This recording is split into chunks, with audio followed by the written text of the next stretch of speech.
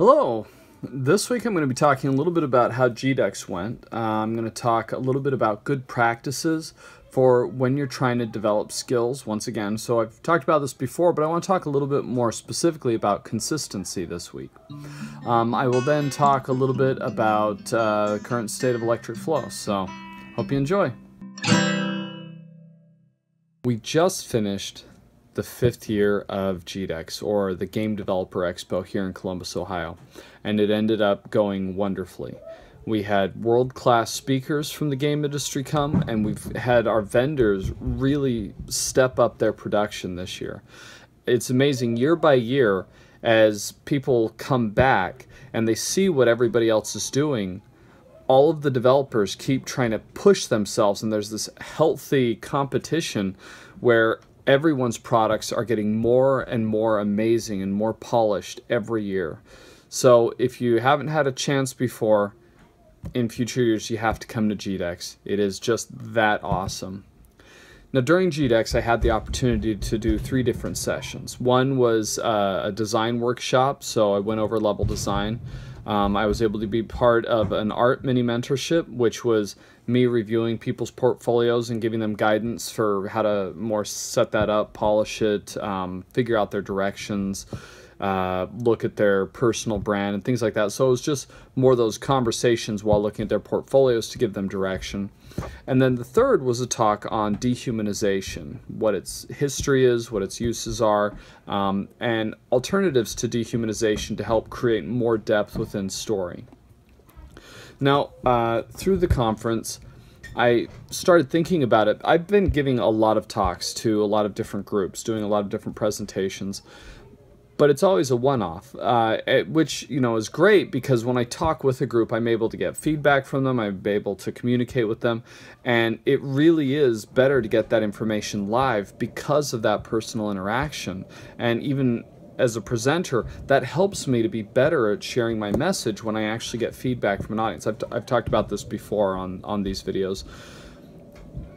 But it also limits the use of the information. I put this stuff together, I get my thoughts collected, and I present, and it just kind of stays there.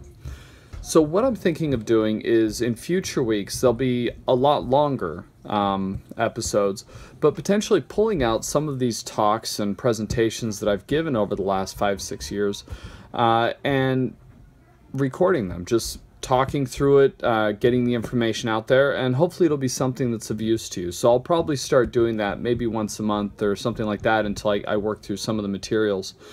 But it's a direction I want to go because honestly, if we take the time to share a message, if it's appropriate for one location, it's probably useful information for others. And I'm a big believer in free exchange of information, trying to help other people out, trying to support other people. So I encourage you within your own lives, look at places where you are a teacher.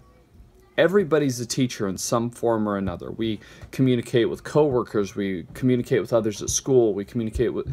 Anytime that you're trying to help somebody out, you are teaching, you are educating. Look at the things that you're able to help others with and see if there are formats where you can actually spread that to people who may not normally hear it but might need to hear it. And so that's kind of my thing this week. I don't really have anything in depth, no specific messages to give.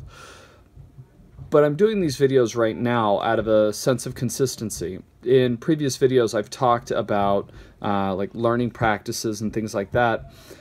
With setting goals, with skill development, with trying to learn how to do something better, another key component is consistency. So whether I want to each week or whether I feel up to it on a particular week, if I want to get better at doing this, I have to stay consistent. So that's what this is. This is me trying to be consistent and keep up my weekly goal. Some of these weeks are not going to be the greatest. I'll do these recordings and they will end up messed up. I've had some that were kind of ruined because of audio quality, some where I wasn't on my game and I was having trouble talking or communicating, and some that have worked out very well. But as I continue to stay consistent through the ups and the downs, eventually these are going to improve. And the same is true for anything that you attempt. If you will consistently do things, you'll consistently work at it and strive to improve, you're going to see that growth. Not all at once, and you'll have ups and downs. You'll have a period of time where you feel like you're doing great and great and great, and then you won't understand why you're doing so poorly afterwards. Well, that's just the nature of it. Those are natural fluctuations with any type of development. And so I'm doing this video this week to stay consistent. On that note, Electric Flo, we've got the new systems in. However, now we're trying to deal with some bugs that have shown up. So once we finish all the bug repairs, make sure that it's polished and ready to go, we will have a new build available. And so stay tuned. As soon as we have something, we'll put it out there for you. So, and once again, you're catching that I have the naughty words again. I keep saying so and stuff like that. So it's something else I need to become more consistent about and work on. That's it for the video this week. Thank you for watching. Bye.